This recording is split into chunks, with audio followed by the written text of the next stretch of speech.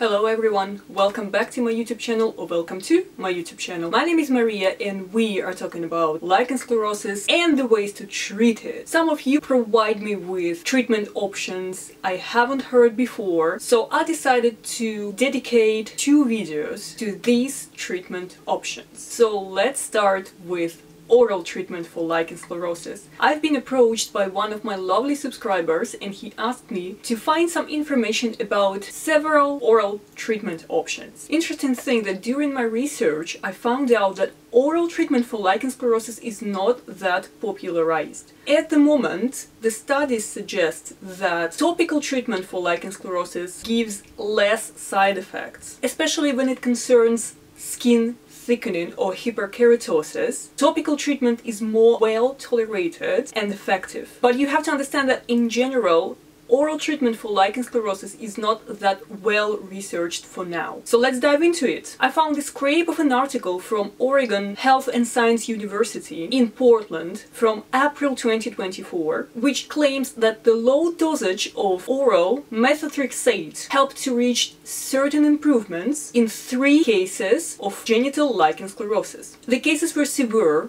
and the improvements were reached just in 12 weeks. But we have to say here that the control group consisted only of 3 female patients with severe lichen sclerosus. You can see the link to this article and every other article I will mention in this video down below in the description. What is methotrexade? It's an immune suppressant. As we know, every autoimmune condition starts when the body's immune system mistakes its own cells for viruses or bacteria or any other dangerous things and starts fighting against them. This fight usually causes constant inflammation. Methotrexade slows down our body's reaction and usually helps reduce swelling or inflammation. But please, before you even consider taking this medicine, go to your healthcare provider and ask them if it's a good idea. Because I'm not a medical professional, I'm just a patient with lichen sclerosus who researches and studies all the possible treatment options. So please note that I don't recommend you to take any medications on your own. Another article states that in 7 cases of lichen planus, and it's the similar condition to lichen sclerosus,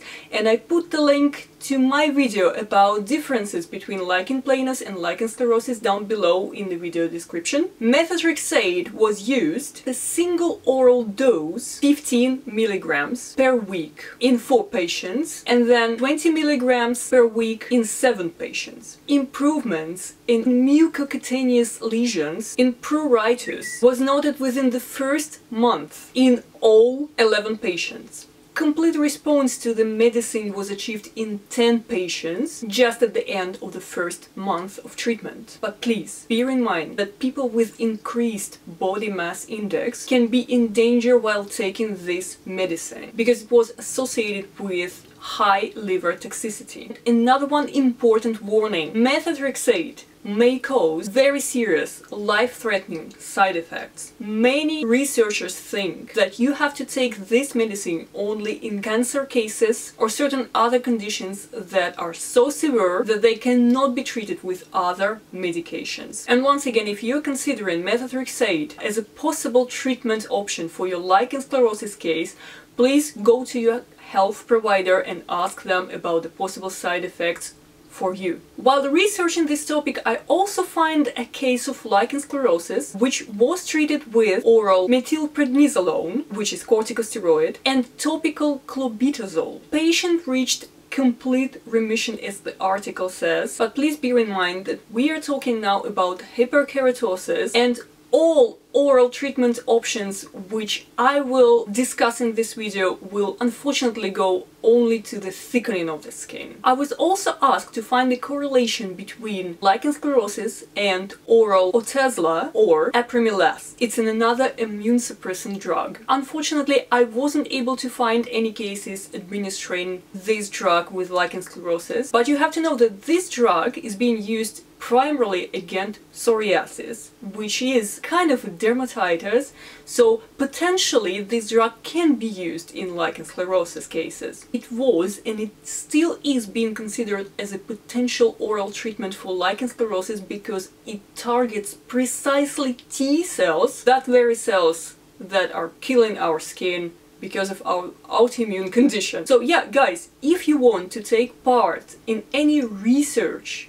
of the potential treatment for lichen sclerosus, you can type into Google, find some medical trials or medical research groups and take part, entering the control groups for some medications that are being explored for potential treatment of lichen sclerosus. But before doing that, please be aware of possible side effects. And the last treatment oral option I was asked to look into are oral retinoids. Retinoids do not suppress the immune system, which is their obvious pro. The drug Acitretin is being widely used against psoriasis, just one pill daily. Some studies and research shows that potentially it could be used in lichen sclerosus cases, but again with skin thickening, because it slows down rapidly growing buildup of collagen or rapidly growing cells and reduces redness and swelling. I also found several articles that claim that Acitretin is safe and effective for the management of severe and long-lasting lichen sclerosus of the